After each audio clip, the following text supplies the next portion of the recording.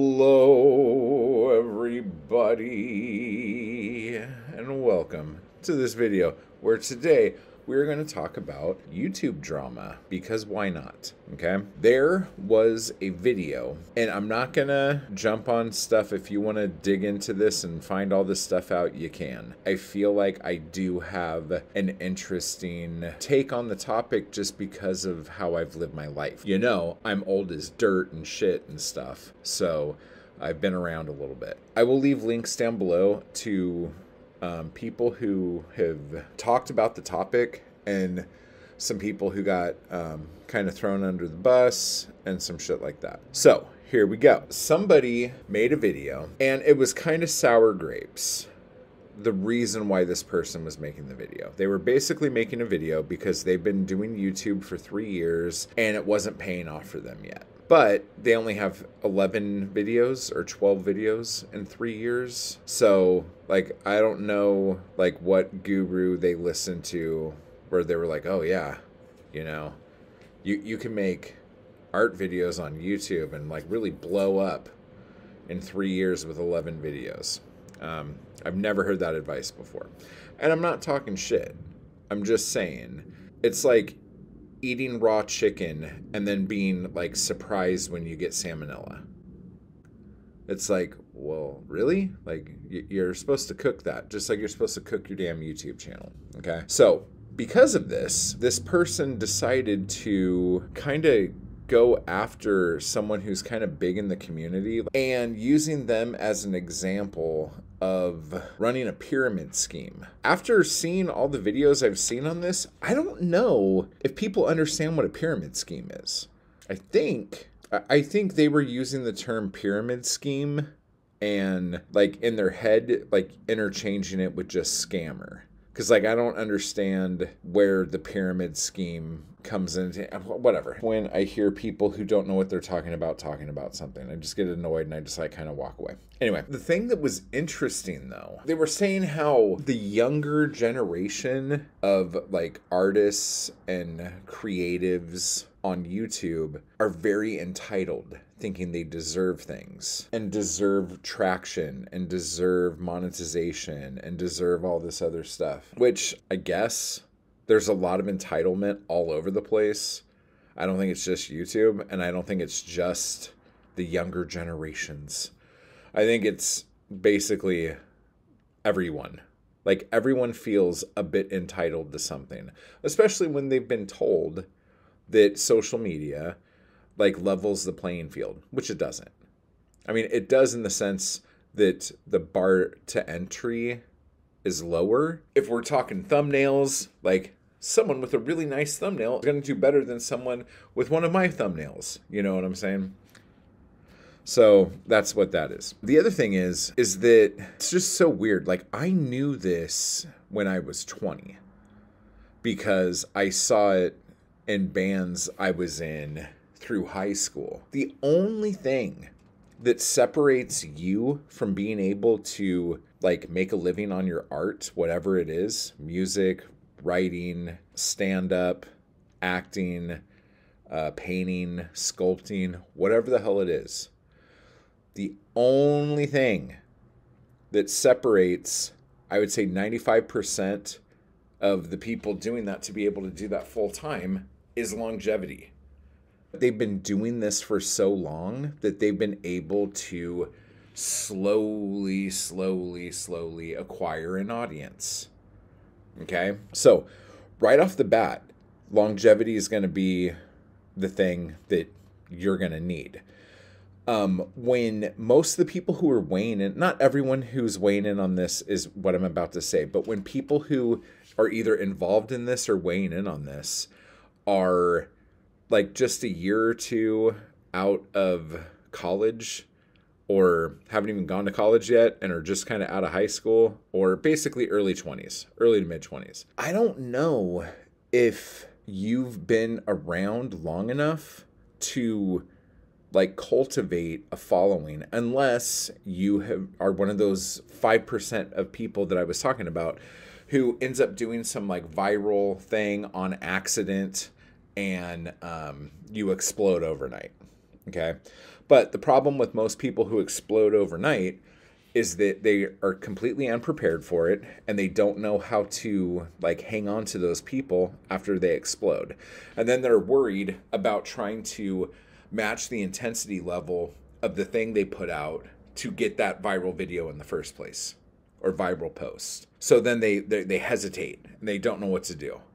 Okay? So again, you need to like be in it for a really long time. If you are somebody who does not have an MFA and is not a part of a community that can help get you work and get you into galleries and get you into universities and all this other shit, then you need to have a lot of work. Like, quantity matters. We've talked about this before. You need to have a ton of shit.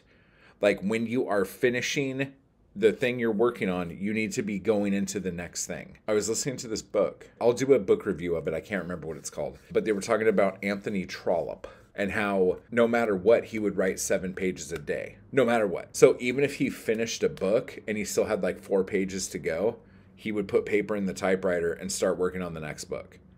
Because 7 pages every day. That was his thing. Okay? That mindset, that is what you have to have if you do not have a team doing things for you.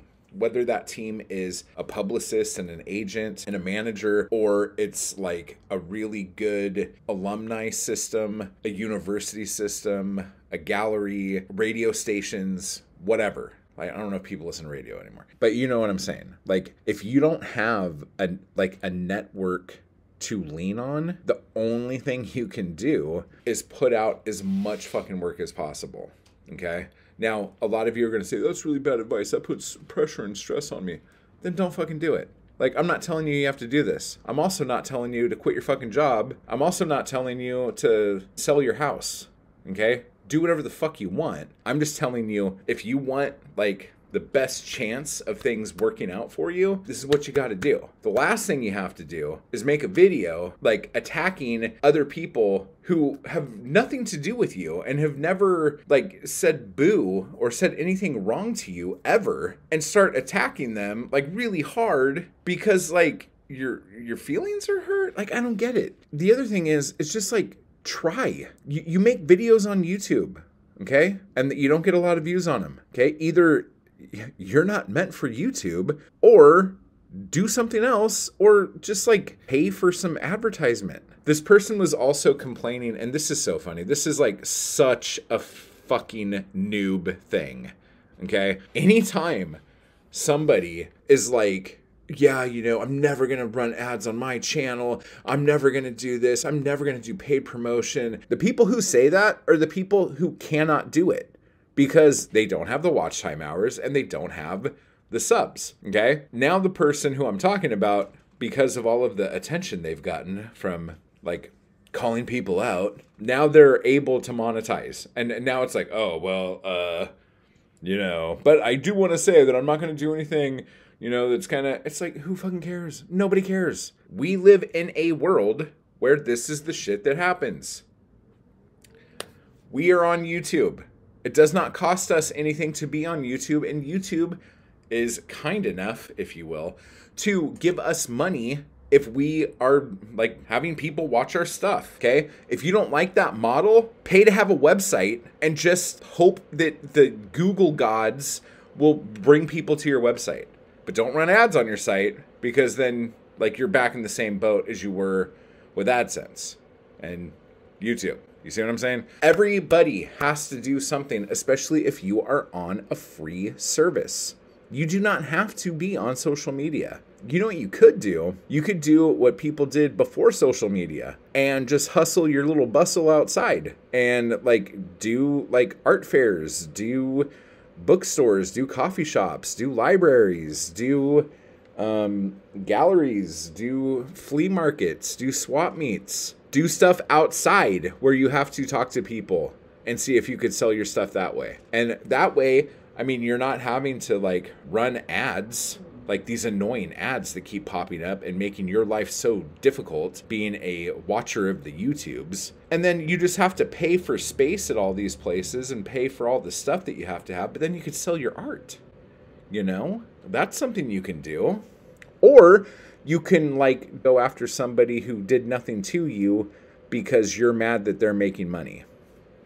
Who cares? This whole thing just sounds so like sad. This one dude did a great video on it. I think his video was so super good. The end of the video when he actually started to like come down on the person. The part before that, I felt like I'm like, wow, you're really cutting this person a lot of slack here.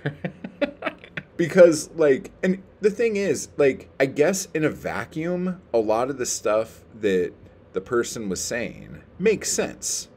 Okay? But as soon as you understand the context of everything that happened, like, it's almost like super fucking gaslighting to like listen to the video. The video where it's like, hey, I'm really humble now, and you know, I'm gonna brag a little bit, but I'm super humble. Going after people, as somebody who gets frustrated a lot and has been known to yell on YouTube a lot, I'm going to warn anybody against doing that, because once you do that, that's going to be the type of person who comes to watch your stuff, the people who like rant videos. So then you're going to make more rant videos because that got you attention. It's just like, is it negative reinforcement? But basically, like, you did something naughty and you got attention for it. And so you're like, ooh, I should do that again. And then you keep doing that. Then when you do a normal video, no one's going to watch it because you got all these new subs who just wanted to see the drama. And now that the drama's over, they don't give two SH things about you. So you're actually hurting your channel more, because once the algorithm goes, oh, we were wrong about this channel, people don't like watching this channel, like, it's going to be hard for you to break that and get back into the algorithm. It's going to be really hard. So the best thing to do is just do your work. Keep your head down, focus, do your work, and go. If your work is good, if your videos are good, if you have a great personality on camera, and you have all the stuff to make your videos look great, cream rises to the top. That's it. Like, you will find an audience. If you are awkward as hell on camera, and your videos look like crap, and you're not very good at what you do anyway, you're probably not going to do very well on here. You know? And I remember in the video, the person said, did they do better on Instagram? Okay, well, go do better on Instagram. You're not going to make any money on Instagram, but you might get more views and little hearts. Do you want hearts or do you want money? Like, and I'm not trying to be a dick, but like, anybody who is out of school and still an artist is trying to make money doing it. Like, that's the hope. That's the goal. And all these people who act like money is a bad thing and you shouldn't ever ask for money for anything, you guys are crazy. Like, can you imagine if, like, I don't know, pick any other fucking line of work. Like, your mechanic. Like, you take your car to the shop. And then you're like, well, I want you to work on my car, but only if you don't ask me for any money. Because that's just tacky. Like, I don't like that. I know you're skilled at this, but come on. Like, let's not make this gross.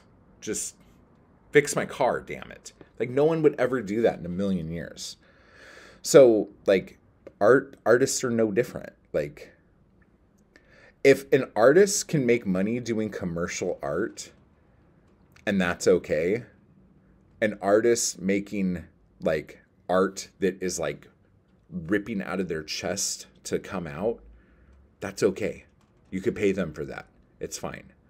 And if, like, making that money, because, like, somebody said in one of the videos I was watching that, like, artists have to have different income streams now, and that artists have to be a brand and all this other stuff. That's always been the case. That's not a new thing. If you are good at what you do and you're good at marketing, you're a brand. Period. If you are good at what you do, but you're not good at marketing, and you hire someone to do the marketing for you, they're going to make you a brand. That is what their job is.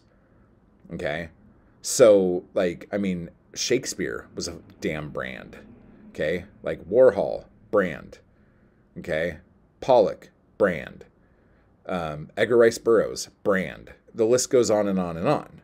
Like anybody who has any kind of fame off their art becomes a brand. Iron Maiden, Eddie. If someone has made a pinball machine off of the thing you do, you're a brand. Okay? That's a pretty good indicator. If Walmart can sell your name on something, you're a brand. Okay? We got that? And that's how it's always been. Okay? So, if you are a good artist, no matter what field you're in, you're a brand.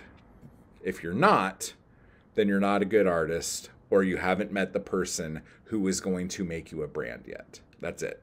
This person is quite young, who made the video, has plenty of time to turn it around. Okay? So, turn it around. Like, the internet happens so quickly, people have probably already forgotten that this has even happened. I'm probably the latest person to the party. Like, late meaning, if I was a period, I would be peeing on a stick right now. You see what I'm saying? Let me know down below what you think. Please click subscribe and I'll stop, drop, oh. The last copy I had of Type Daily. This is gone. This is bought already. So this is going to go into an envelope and go somewhere. Okay? Thank you so much for your purchase. So the rest of the chapbooks for November that are on sale are the poetry collection On the Beach and Anxious Anxiety Early Short Stories from 2007 to 2013. Don't remember how many of these I have left. I think I have 4 of these, 3 of these maybe. So these were limited to 50 copies, the first 20 signed, and then Anxious Anxiety is 50 copies as well, and they're signed. Also, The End of Everything, paperback, I have like 10, but yeah, so numbered and signed. But also, my brand new ebook is out, and it's a big one. It's bigger than most of the chapbook ones. It's like got 40-ish poems in it. It's called Confessions of a Man Whose Everything Exploded. And the artwork on it, I'll probably put it here. There you go. The artwork is from like one of my favorite paintings I've ever done called Explosion. But that's up on Amazon now. There'll be a link down below with all my other ebooks and stuff like that. There you go. We could look at this too. This is the last painting I finished. This one is here. But yeah, so if you want to check out any of my other paintings, they're on my Instagram. They're on my Instagram. That is it, at I Hate Matt Wall. And if you ever like go through there and see something you like, I even say it in the thing, DM me and like make an offer on something. I'm trying to not sell originals right now. I'm trying to get which ones I like and make prints of them and do all that stuff. But I've sold originals already, so like I don't care. Like if you hit me with a good price, I will bite when it comes to selling my art. Join the crew down below. You get daily live streams, and this is a big brought to you by. I'm sorry. So anyway, type hard, everybody. You could get a sticker that does this down below too. I'm selling all sorts of shit today. Okay, so type hard. And I will talk to you all later.